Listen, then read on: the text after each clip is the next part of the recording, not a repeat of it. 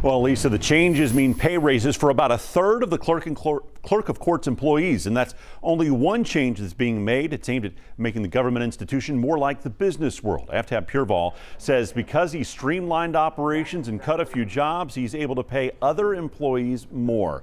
He set the $16 an hour minimum as the pay rate for workers in the clerk's office. He calls it a living wage. It's a pay increase for 1 out of every 3 clerk's employees.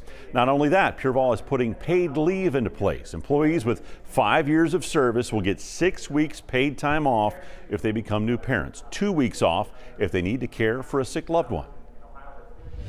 This will have an incredible impact on the families that work in my office, on their economic dignity. They will no longer have to worry about their economic self-sufficiency.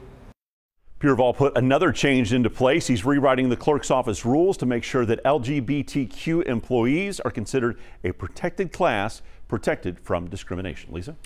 Andrew, thank you. Pureval has cut the clerk's office staff from 220 employees to 212. He says this streamlined operation will pay for the extra $180,000 the new wages and benefits will cost.